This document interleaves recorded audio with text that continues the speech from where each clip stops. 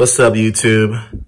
This is how to turn that ugly attic door that doesn't match your ceiling into this. All right, guys, so here we go. So we recently had some insulation put in our attic and our walls actually in our house. And long story short, the door that we had here was a piece of old drywall. So it just cracked, it was beat up, it was gone. I was actually able to find the original attic door, which is a solid piece of wood. However, as you can see in my house, you know, everything is painted white and everything is off-white in different colors. So this thing just looks like an eyesore. So today I'm going to spray paint it white. I don't know if I have the right color white. I don't know if I have to sand it. I don't know anything about wood. So if you're like me and you want to spray paint your attic door the right color, I hope this video helps. Let's go. So obviously the first thing you gotta do is take the door down.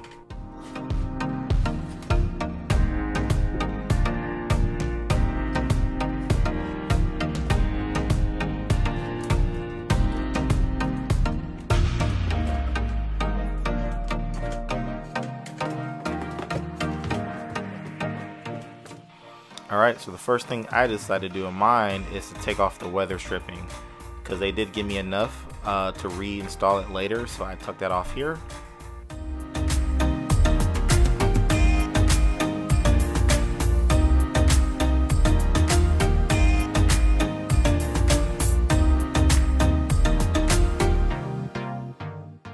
And again, if you're looking for a step-by-step guide on how to do this right, I might not be your guy. I just got some material, got a hand sander, bought like the coarsest paper I could get, and I just started sanding.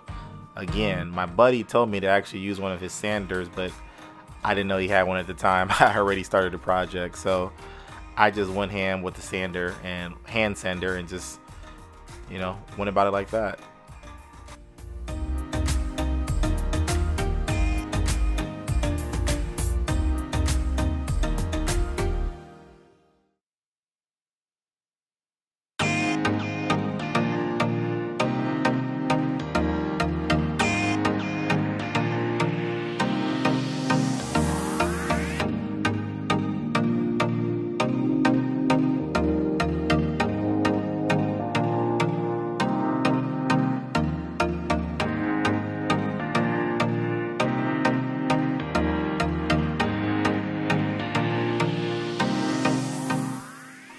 Alright, so the best part and fun part about this was actually getting to the painting. But all that sanding I did, I had to go ahead and wash it off first. So I did wash it off, and it was a nice hot day, so I just let that dry, and then I went ham with the whole painting.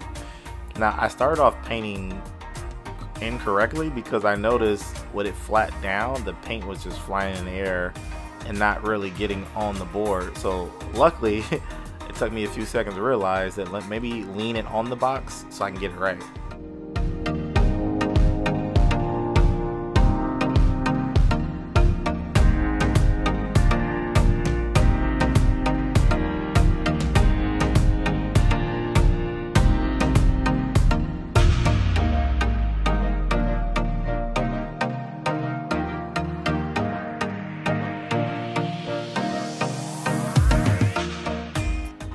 So guys, that's basically it. I did 3 coats of paint. I literally did that.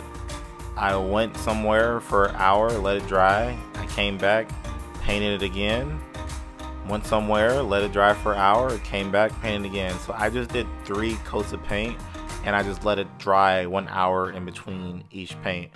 And the paint that I use, I'll link below here in the video. I don't know if I really show it on camera, but I think it was like a quick dry. It was like it dries in like, I don't know, 30-40 minutes, and you're able to move it in like 2 or 3 hours, and it completely dries in 24 hours.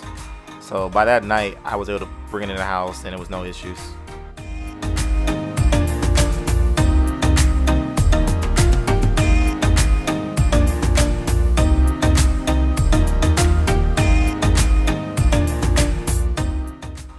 Alright guys, that's basically it. So the last thing I did was go ahead and put the weather stripping back on there. The cool thing about the people who made this with the insulation, they put the insulation on the back side. So all I had to do is throw some more insulating or weather stripping on the front just to give it a better airtight seal, and just put it back in my attic. Easy to do it. I think it came out really good. I know my buddy, he gave me some good tips about some things I could have did to make it more flat and make it look better, but I kind of did my sanding, do what I had to do, and you know, get off my honey-do list. If you know what a honey-do list is, honey, can you do this? So I had to get this off my honey-do list, so I just do what I had to do to get it done.